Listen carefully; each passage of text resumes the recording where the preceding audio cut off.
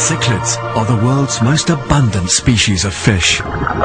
Their amazing ability to adapt to various habitats makes them evolutionary marvels, and there are literally thousands of varieties. They're also one of the only fish species to actively take care of their young.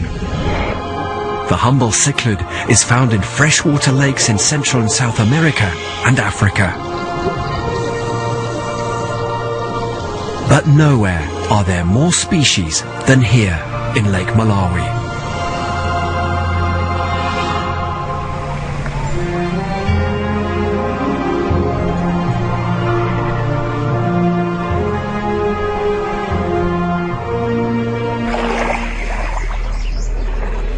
At the foot of the Great Rift Valley lies Lake Malawi.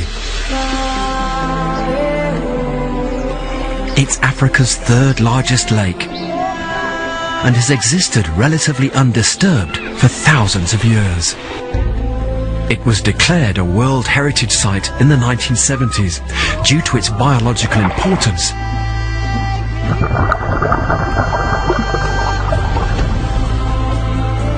And it's obvious that an astonishing underwater ecosystem has developed here.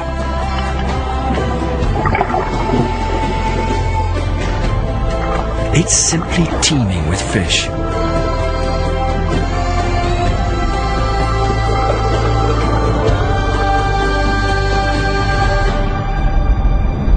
A team of filmmakers is on their way here.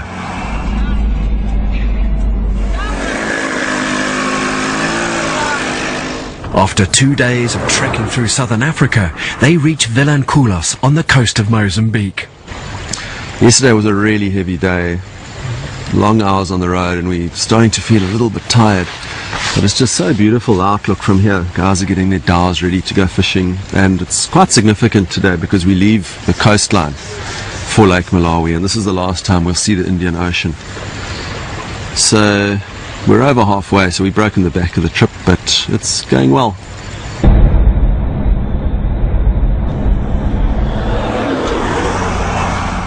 Picking their way through the Mozambican potholes and driving through dense bush, the crew finally cross the border and arrive in Cape Maclear at the southern end of the Great Lake.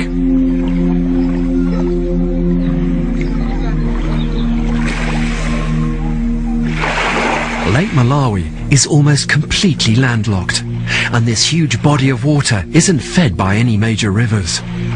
The cichlids have the entire lake to themselves.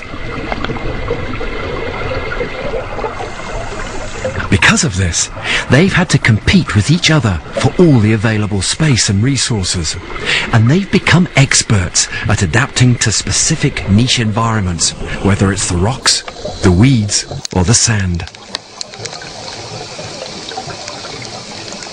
In fact, the cichlid fish species diversity is over 60 times greater than the famous Darwin's finches found in the Galapagos Islands, another World Heritage Site.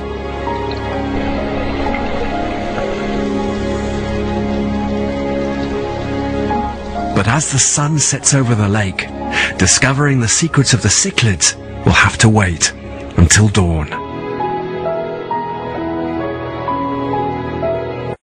You just have to bear with us while we work out where to go, what to find where, and then when we actually settle down to species, discovering more about how they work and why these fish in this lake have diversified so much. So it's a real journey of discovery.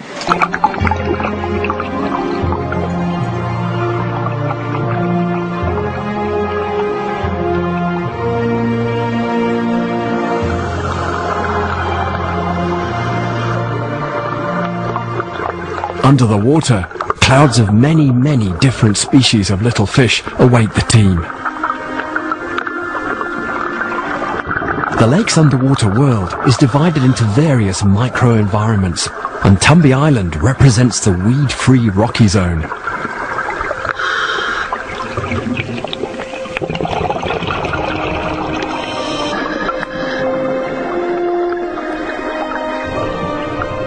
The fish tend to stay in defined territories that they've adapted to. The little yellow and blue cichlid swims around the top of a small boulder, this being its chosen niche.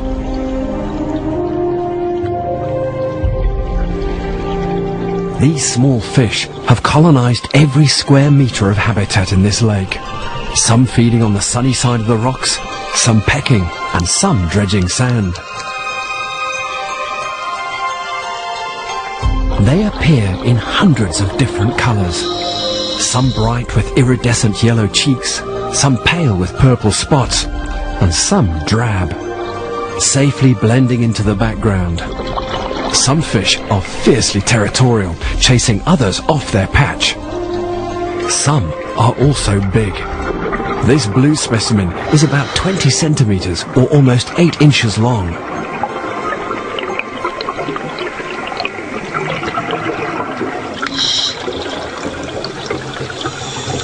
All these cichlids are related. This huge family tree has blossomed from small roots, so many cichlid traits are shared. Two major ones being the distinct spots on the anal fin and their tremendous concern for their young. Moving a little deeper, weed grows between the rocks. Here, a whole different set of fish emerge just meters from the sunlit rocky zone. Cichlids pick at weed lying on the floor. Inches away, an iridescent cousin lurks, perhaps guarding a nearby nest.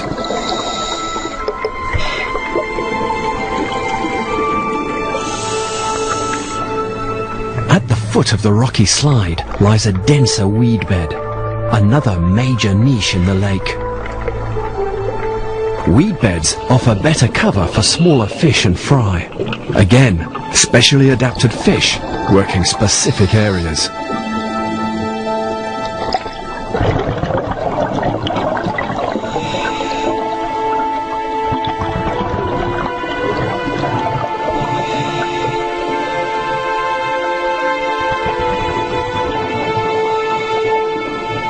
Even deeper, there's another species that specializes in puffing sand to expose food items.